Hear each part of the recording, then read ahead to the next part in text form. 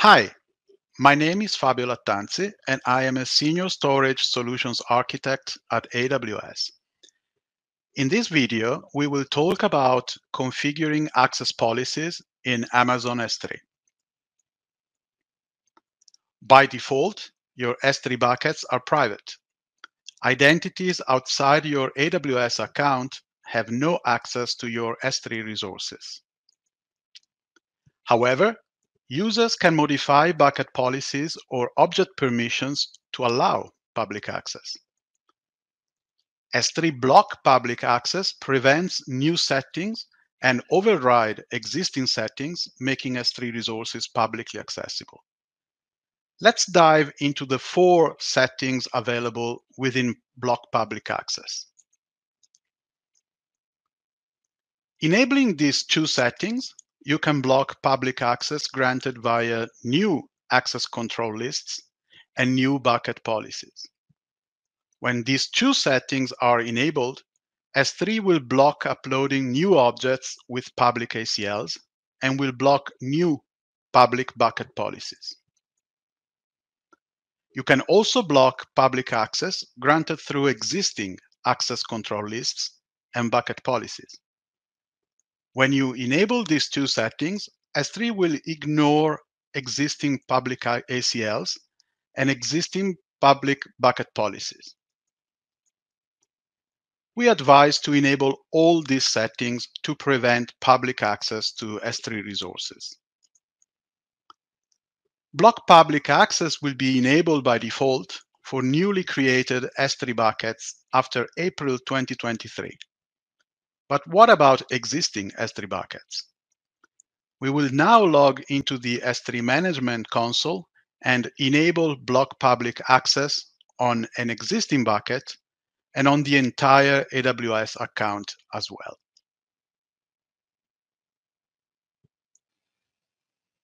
We now log into the Amazon S3 Management Console.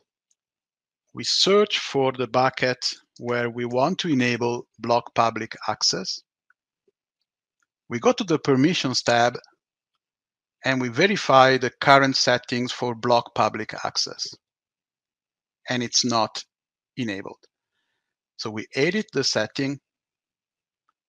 We enable block all public access.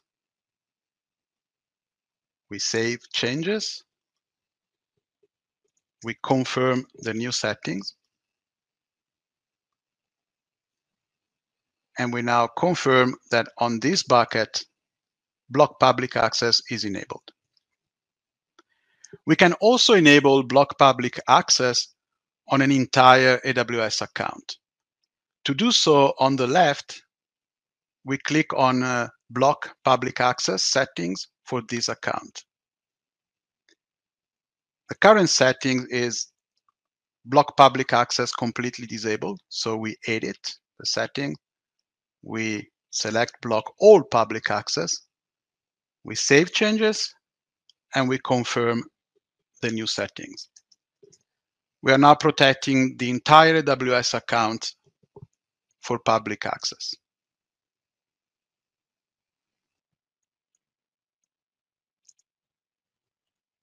Now that you know how to prevent public access to your S3 resources, let's talk about how you can configure access management suited to your needs.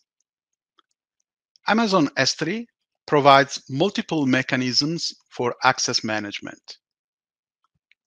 IAM policies apply to IAM users and roles. S3 bucket policies apply to S3 buckets. And S3 access control lists apply to S3 buckets and S3 objects. ACLs predate AWS identity and access management. It's the legacy method to manage cross-account access to S3 resources. The majority of use cases in Amazon S3 no longer require the use of ACLs. And we advise that you disable them to simplify permissions management and auditing. ACLs will be disabled by default for newly created S3 buckets after April 2023. But what about existing S3 buckets? Let's go to the S3 Management Console and disable ACLs on an existing S3 bucket. We now log into the Amazon S3 Management Console. We search for the same bucket where previously we enabled block public access. We select the Permissions tab, and we scroll down to the Object Ownership section. And we can verify that ACLs are enabled. So we're going to edit this setting and select ACLs disabled. We save changes and confirm that ACLs are now disabled on this S3 bucket.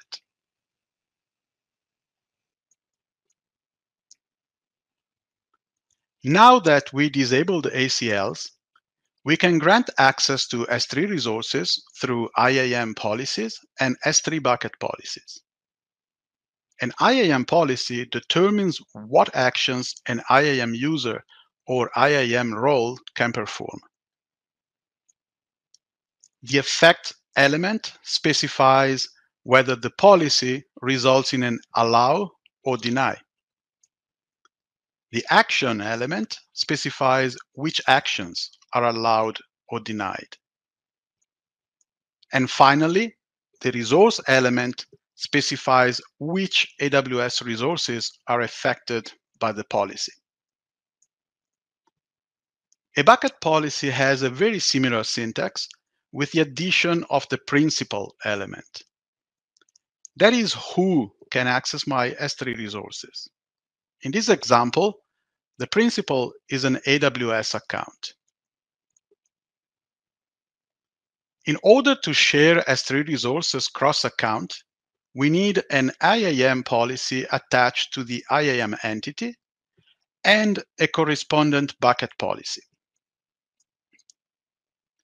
If you use Amazon S3 to store shared datasets accessed by different applications and teams, bucket policies can become more complex and time-consuming to manage.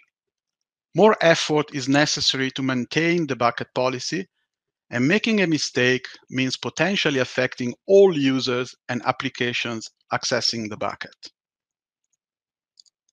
With S3 access points, you can create individual access control policies for each access point to easily control access to shared datasets and reduce the blast radius of mistakes.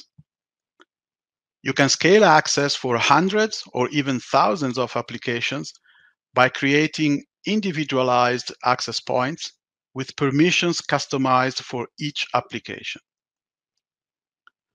To further simplify access to shared datasets, bucket owners can leverage cross-account S3 access points to delegate access management to trusted AWS accounts to create their own access points. By using this feature, bucket owners can grant data access to cross-account users without managing IAM roles or multiple access point policies. Once you configured access policies to S3 resources, it's also important reviewing permissions over time and logging requests. With Access Analyzer for S3, you can continuously identify resources with overly broad permissions across your entire AWS organization. And you can log requests using S3 server access logs and AWS CloudTrail.